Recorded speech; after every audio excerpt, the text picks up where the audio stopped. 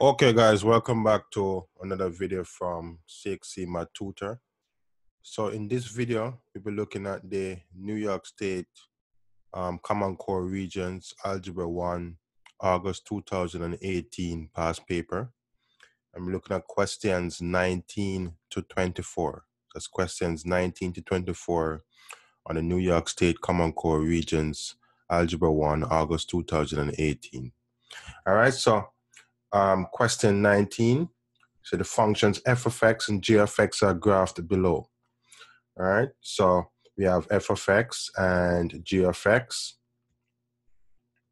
And the question asks, based on the graph, the solutions to the equation f of x equal g of x are, okay, so now whenever you're given a graph, right, like of two functions, for example, f of x and g of x, the solution for those two functions is where f of x is equal to g of x, all right? In other words, where the two functions intersect. And the solution is always x value of that intersection point. So remember, the intersection point is actually a point that has two coordinates, has an x coordinate and a y coordinate. The x coordinate and a y coordinate, all right? So the solution is always x value of the point, all right? The x value of the point. So let's look at the answer choices here. We can see for question 19, it will be choice 3, the x values of the points of intersection, okay? So the answer is choice 3. Okay, let's move on to question number 20. All right. So for the sequence negative 27, negative 2, 3, and 18, the expression that defines the nth term where a sub 1 is equal to negative 27 is, okay, so let's check and see what kind of sequence is this, if it's an arithmetic sequence or geometric sequence and so forth, all right? So I'm going to take this term here and subtract the term previous. All right, so I'll take negative 12 and I minus negative 27. All right, it's going to give me negative 12 plus 27, which is equal to positive 15. All right, so what I'm saying here is if I take negative 27 and I plus 15, all right, that's going to give me negative 12. And if I take, for example, this number here, subtract the number previous, 3 minus 12, so that's the same thing as 3 plus 12, which gives me 15. I get 15 here as well. And if I take 18 minus 3, this is also 15 as well. So this 15 represents the common difference, the number that you keep adding to the previous term in order to get your next term in the sequence, all right? So this sequence here, because you keep adding the same number, the same constant to the previous term to get the next term, this is what they call an arithmetic sequence, okay? Arithmetic sequence. So this sequence here is called an arithmetic sequence.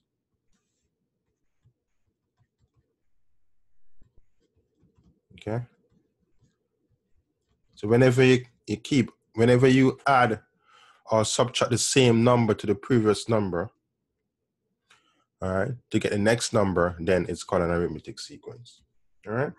And a general formula for an arithmetic sequence is t sub n, the nth term, is equal to the first term plus n minus 1 multiplied by the common difference, d. So a represents the first term in the sequence, which in this case is negative 27, a sub 1. All right, and the d represents your common difference. That's a number that you keep adding to the previous term in order to get your next term. So the nth term here is negative 27 plus n minus 1 multiplied by the common difference. All right, so if we distribute this and collect our like terms, so negative 27 plus 15 times n is 15n, and 15 times negative 1 is negative 15, all right? So if we were to simplify this, we have negative 27 and negative 15. So that's going to be 15n here. So negative 27 and negative 15. Using my calculator here, that's going to give me negative 42. All right. Or if you want, you can. They did not simplify it in the answer choices here. All right. So you can see that choice 4 is a correct choice because it looks exactly like this, what I have here, as you can see. Okay. Negative 27 plus n minus 1 multiplied by 15. I could say negative 27 plus 15 multiplied by n minus 1 is the same thing here. All right. So 15 multiplied by n minus 1 is the same thing as n minus 1 multiplied by 15. All right. That's why answer choice. Choice 4 is the answer. Question number 20. Okay, so let's move on to question 21.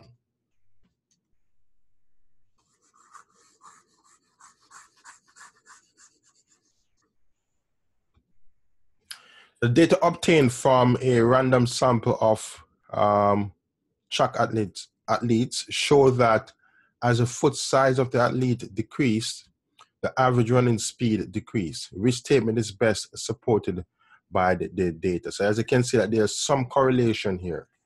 All right, as one decrease, the other one decrease. All right, so one, the smaller foot sizes cause track athletes to run slower. Two, no. This sample of track athletes shows a causal relationship between foot size and running size of running speed. The sample of track athletes shows a correlation between foot size and running speed. So that's your best choice there. Okay. So there is a correlation between foot size and running speed.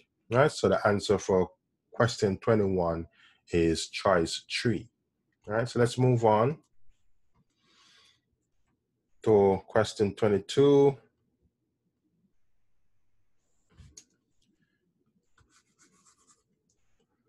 Okay, it says that which system of equations will yield the same solution as the system below? All right, so now here you have two linear equations in standard form, all right?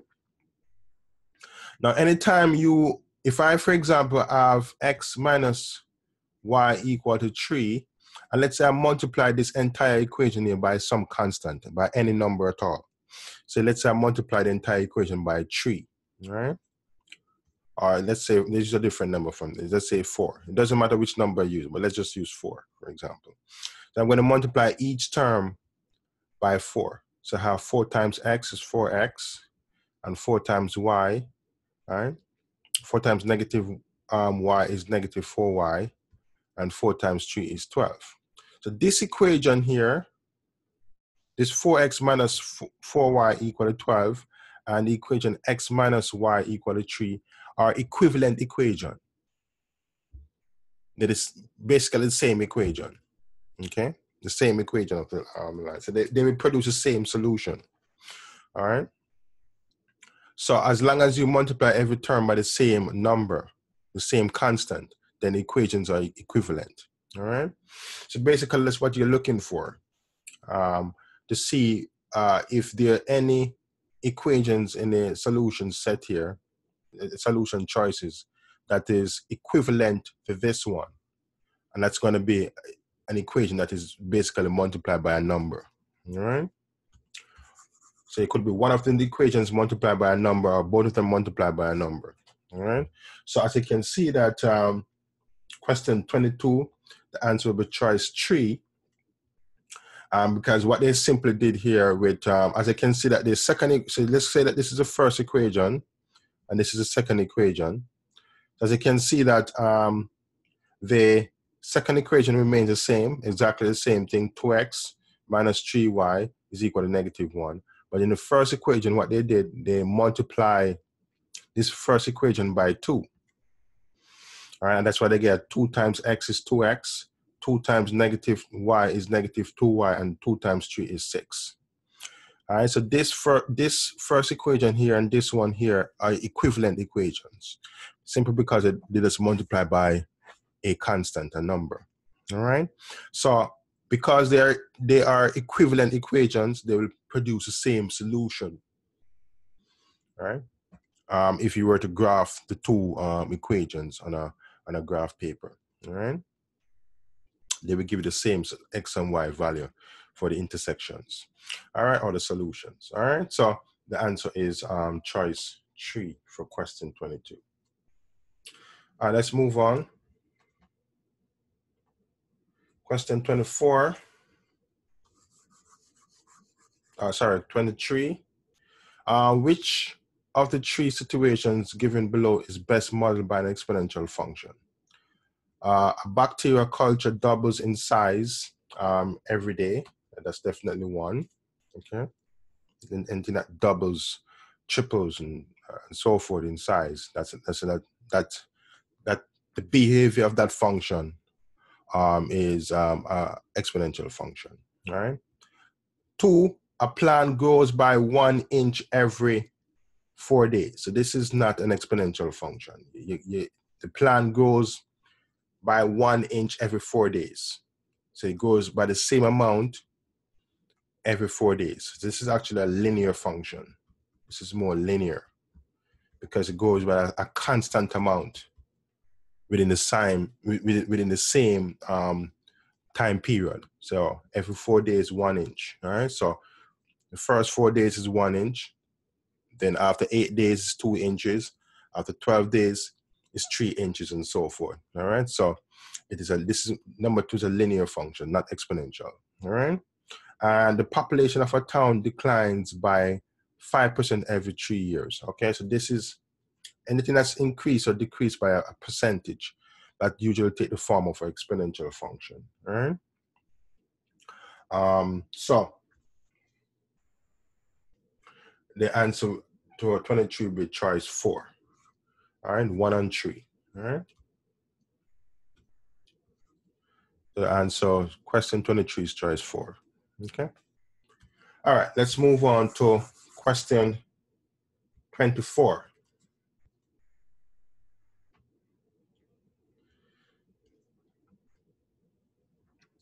So the length, width, and height of a rectangular box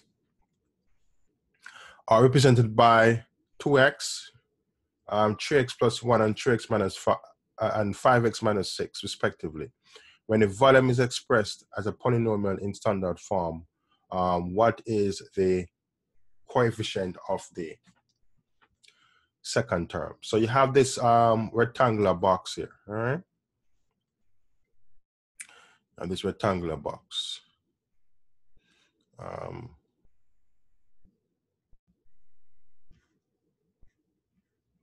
Okay.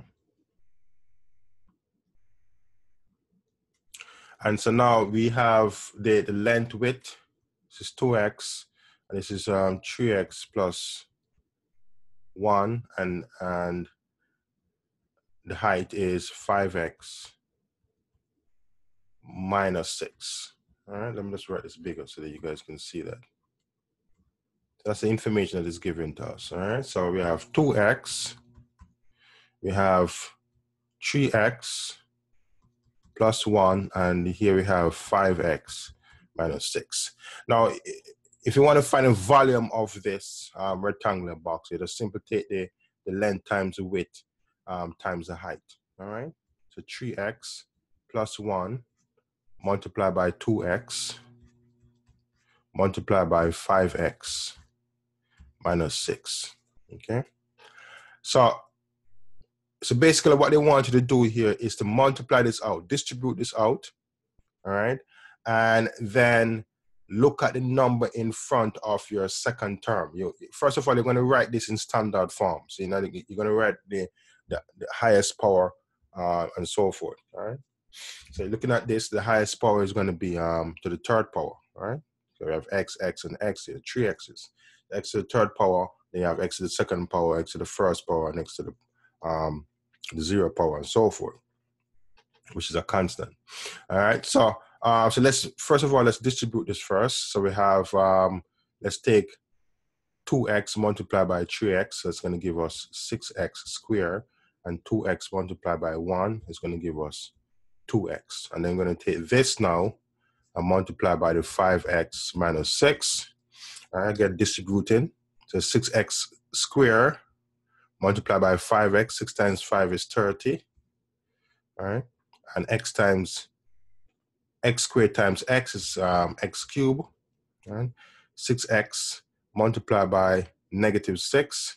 6 times negative 6 is negative 36. And this is now x squared. Right? Then I have 2x multiplied by 5x. That's going to give me 10x. And 2x multiplied by negative 6 is going to give us negative 12x. All right, so if we put this in standard form, we have 30x cubed. Standard form meaning you're going to put the term with the highest power first.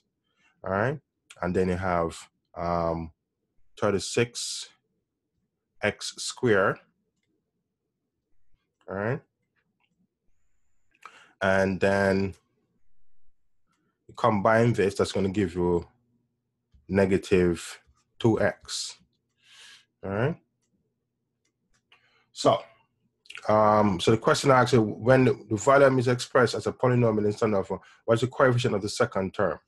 All right, so maybe I made a mistake here. Let's double check this, because I'm not seeing the coefficient of the second term based on what I have here should be negative 36, but I'm not seeing that here, so maybe I make a mistake here. Let's double check this.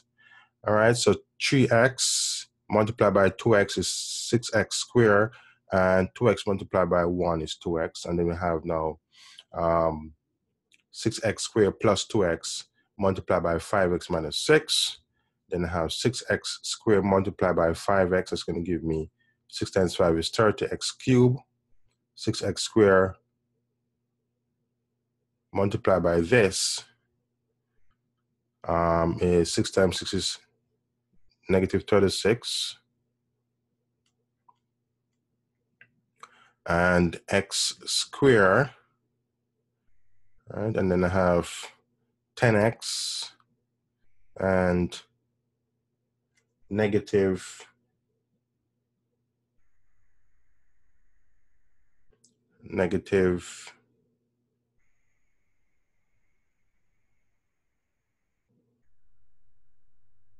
12x. All right, that seems correct. But let's see what happens if I were to factor 2 out. That's 15, that's 18, and that's 1. Let's just see something here. The length, width, and height of a rectangular box are represented by this: 2x, 3x plus 1, and 5x minus 6, respectively. When the volume is expressed as a polynomial in standard form, what is the coefficient of the second term? Okay, let's try this again. Maybe I did something wrong here. So let's take 2x multiplied by 3x plus 1, all right, and multiplied by 5x minus 6.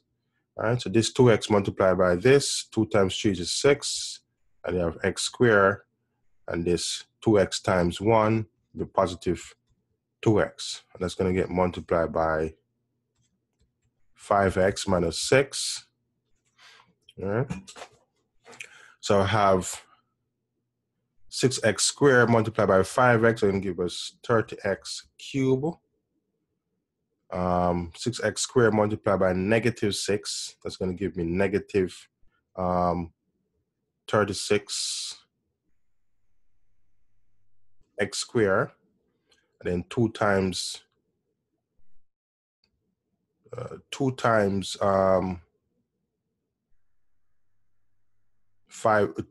times 5x is going to give me 10x squared. Okay, that's where I made a mistake here. 10x squared, and 2x multiplied by negative 6 is going to give me negative 12x. Okay, so when I combine these together, right, so I get 30x cube. When I combine this, it's going to give me negative 26x squared minus 12x. All right, so as you can see, the coefficient of my second, this is my second term here, and the coefficient of my second term is negative 26. All right, and so that's going to be choice 3 for that. So I see we have made a mistake. Okay, all right, so that's good. So the answer for question 24 is choice 3. Okay, and the coefficient is basically the number in front of your variable there. You always take the sign, so it's negative 26. Right? Okay, so that's it for this video. Please remember to like, share, subscribe, and to be notified of a future video, please click on the notification button too as well. All right. Okay, so that's it for this video. Thanks again.